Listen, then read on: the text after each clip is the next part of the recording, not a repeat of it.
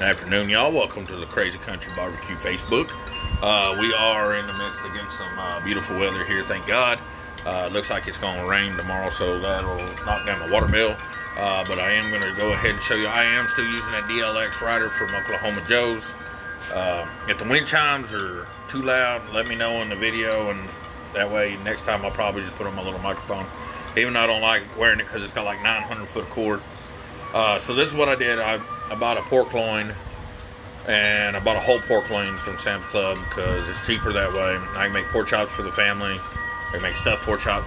So I decided to try stuff in a different way. I've tried it with, usually I use like cornbread stuffing, and I'll put them in the stove or the oven. That is very annoying.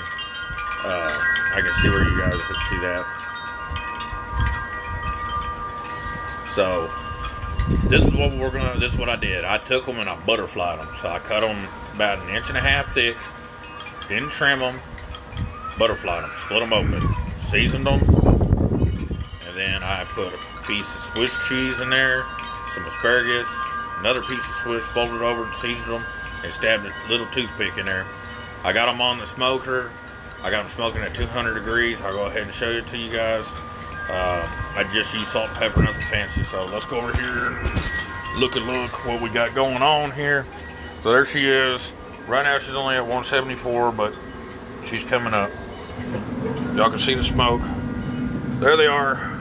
You can see the Swiss cheese. It's just standard sandwich Swiss. I didn't do anything fancy. I was going to use some baby bells, but I didn't want to. I'll spritz the asparagus so it doesn't dry out too much.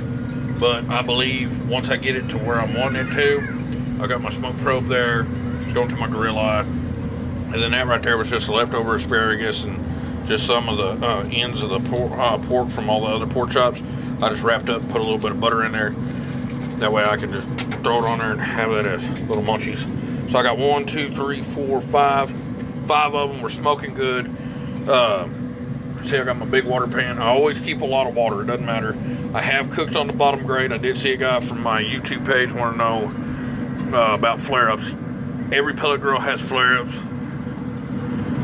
You can do precautions, you can do everything you can. You will get a little bit of a flare-up depending on, you know, hang on, let me get you out of, that's my goofy little lawnmower, what you got.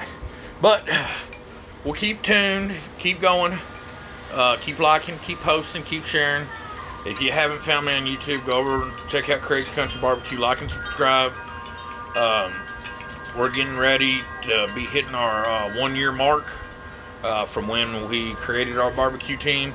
So we're going to go and talk about what we've learned throughout that whole year and all the mess ups and all the fun stuff that happened and everything like that.